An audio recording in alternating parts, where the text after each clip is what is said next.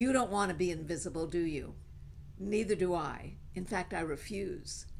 We're going to talk about style today and how you're never invisible if you've got style.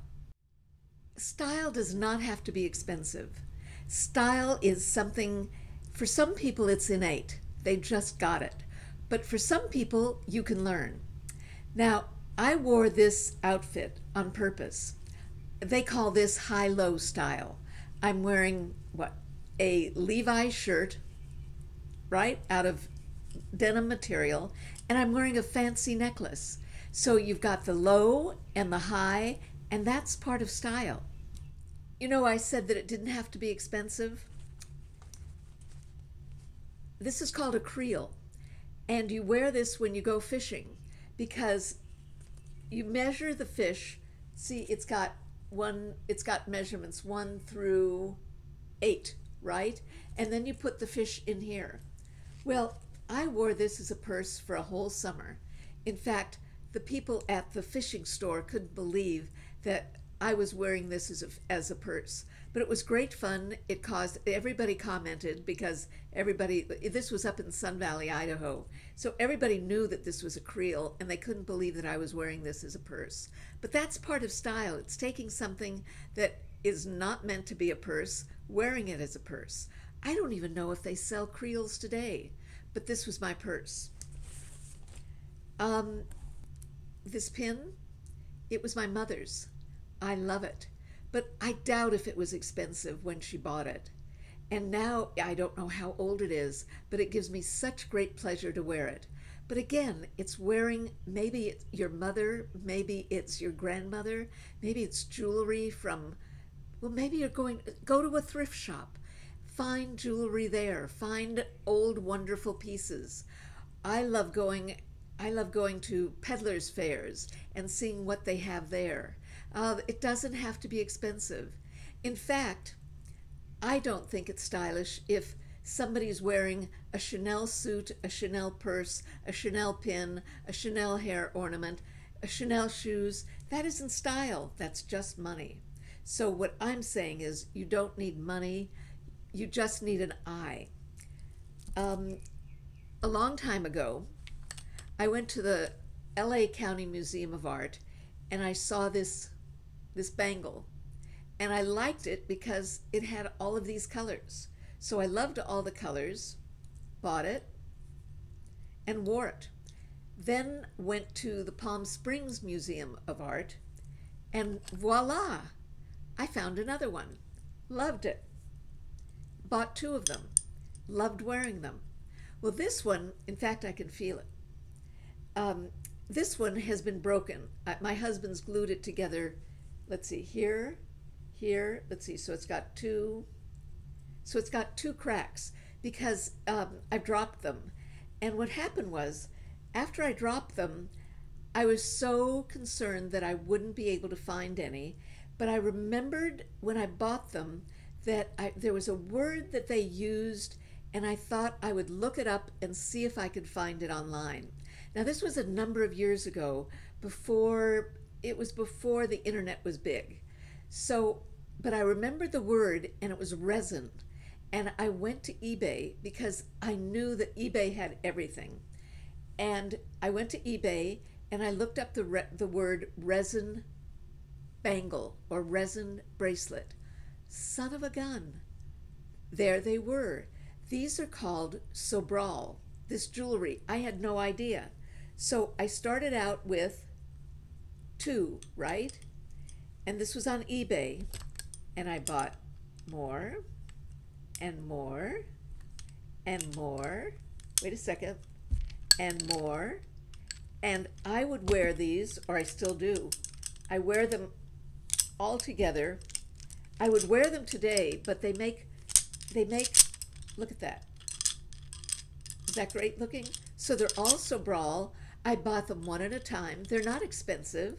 And I've been collecting them for years. And again, I got them on eBay. So these people started getting to know me as the woman with the bracelets. Wait, I've got more. Wait, got more. Look at these. Again, it's Sobral. as again, it's not Chanel, it's not, well, let's see, Cartier, it's none of those. It's not Gucci, it's not Pucci, nothing. But aren't they effective? Don't they look great? Wait a second. We got another like that. So you can go today and go to eBay, look up Sobral, and you can find these bracelets. And it adds just a little, it adds some style to, well, wait, I forgot, I've got more. Wait, look at these. Now, I remember that they had a sale, and so, of course, I bought a bunch. Look at this. Oh, is that fabulous? So these are all items, they're Sobral, they're not expensive, but you wear them. So here I've got two flat ones with a, again, I bought these on sale. You just keep on looking. So I want to encourage you, if you've got a museum in town, go to the museum gift shop. That's the first place I hit when I go to museums. As an artist, I love going to museums all over the world. This was LA County Museum. Let me see which other, the Metropolitan Museum. I bought these earrings, and they were from an early Netherlandish show at the Metropolitan Museum, and they're fashioned after a Vermeer painting. Here's the white pearl and the gray pearl. There, you can go online to the Metropolitan Museum of Art store. The same thing with the Museum of Modern Art in New York City. I bought fabulous things at the Victoria and Albert Museum in London, and you can buy them also. You can have them shipped to America. Oh, look at this scarf. Wait a second. Look at this. Oops. And this is from the Museum of Contemporary Art in Los Angeles. I was in a show there just before COVID and saw this. Again, it's a scarf by an artist, and it just transforms. Let me see if I can, I'll get stuck. But so what you get from a museum store is that the pieces that are bought are, the person who buys them has a really good eye. And so they're curators. And so you can be assured that what you're buying is something with style and has some style to it and has some je ne sais quoi to it. So I want to encourage you to go to your museum in your city when you travel. If you are traveling, go to the museum store, go online to whatever museum, MoCA, Museum of Contemporary Art, Metropolitan, Victoria and Albert. Look at museum stores and you'll find, oh, San Francisco Museum of Art. I got a fabulous necklace from there, and they're not expensive. I mean, yes, some things are expensive, but they also have very reasonably priced out items because they know that they need to appeal to the broad public. A couple of other things I wanted to tell you about. A way to develop your style. There's a website, and it's called Advanced Style, and the guy, Ari Seth Cohn, is the man who takes the photographs and has written books, and it's called Advanced Style. Well, so he's got a website, Advanced Style, and he's also got one on Instagram. And does he have, I don't know if he's got it on TikTok, but he has these books. And I really encourage you to look at his website, look at his books. Wait a second. Let me get some photographs. I mean, because he features women.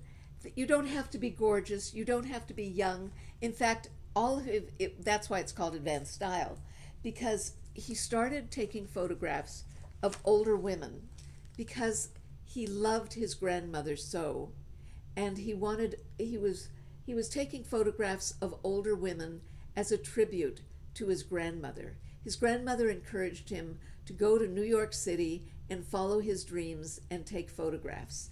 And so his whole all of his photographs are of older women.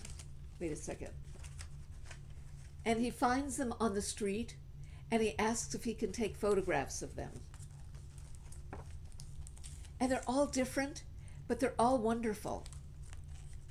Well, he also, wait a second, let me see, look at this.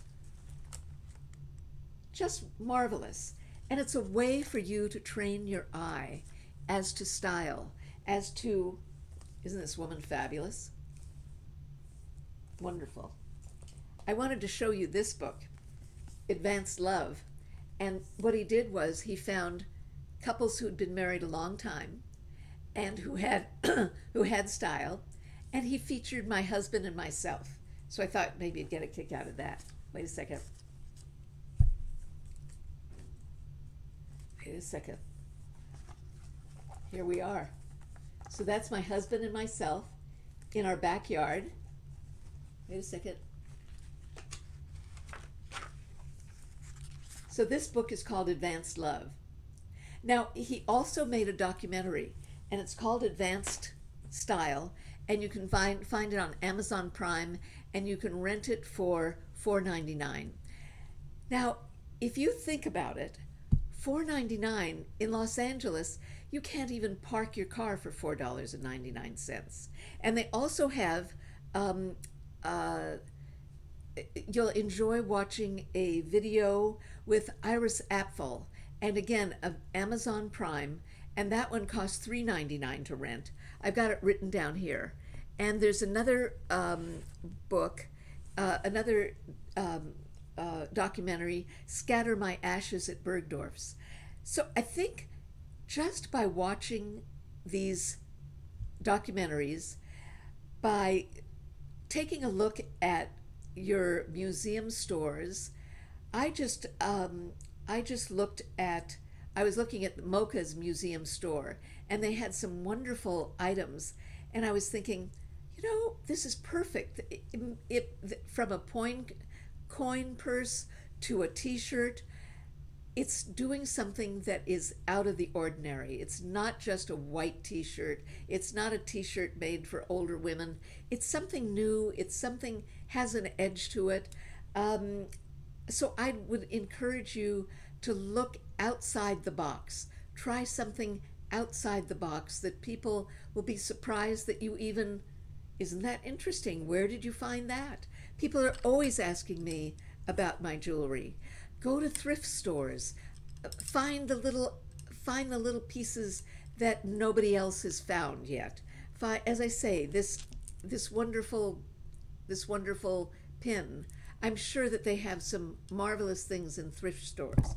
Iris Apfel, do you know who she is? She's the documentary about her was made when she was 96, so that was 4 years ago, because I believe this year she's 100. And she was a little frail then, but you can see at 96 she was still sharp as a tack and piled the jewelry on. She would put this on, wait a second, and this on, and this on, and this on, and this on. I mean, she would do it all and get it all on. She would be absolutely outrageous. But that woman had style. Who else had style? If you think about it, Diana Vreeland. She used to be the editor of Vogue magazine, and I remember she had her living room all red, and she would dress outrageously. Again, she wasn't beautiful, but she made herself beautiful. She wore her black hair just slicked back, and her white, she wore very pale, powdery makeup. So I'm suggesting a way to not be invisible is to add some style into your life. And these are some ways of adding style, and it doesn't have to be expensive. Buy a denim jacket. How many of you have denim trucker jackets? Put a fabulous rhinestone pin on it. Or I take that back.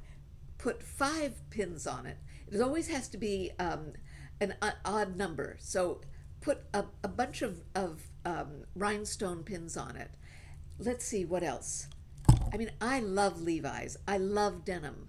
If I could, I'd probably wear denim every day. What else can I think of? I think that's about it. Wear red lipstick. You saw, I don't know, have you seen my video, my YouTube video on red lipstick? Wear red lipstick. Don't be invisible. Have style, red lipstick, some outrageous piece of jewelry. Combine Levi's with dressy, with rhinestones. What am I wearing? These are pearls. Get rhinestone earrings. Find artist scarves, some artist jewelry, some, they have eyes, that may be different than yours.